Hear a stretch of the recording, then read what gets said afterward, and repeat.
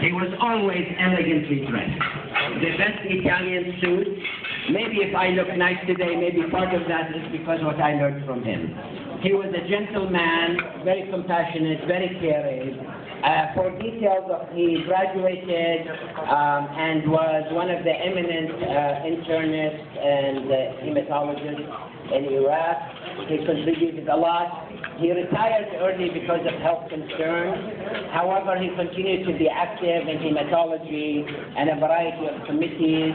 And we lost him. He came to California towards the end of his life, and we lost him when he was living in San Diego. I'd like for Gina, and by the way, Namir Damiluji is his son-in-law, and Gina is his daughter. Please step forward to receive the award.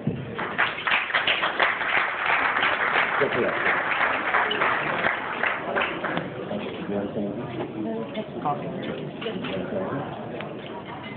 Okay, a brief speech. My father would have been extremely proud of this award. He loved Iraq, and he loved the IMSA. And I remember when he was 6 in '97, when he came, he went to Las Vegas to see everybody. He's here in spirit, and he would have loved to be here. Thank you very much. Party anytime. Thank you very much. Moving on, these are the pillars that contributed to us. They're not with us other than the spirit. The next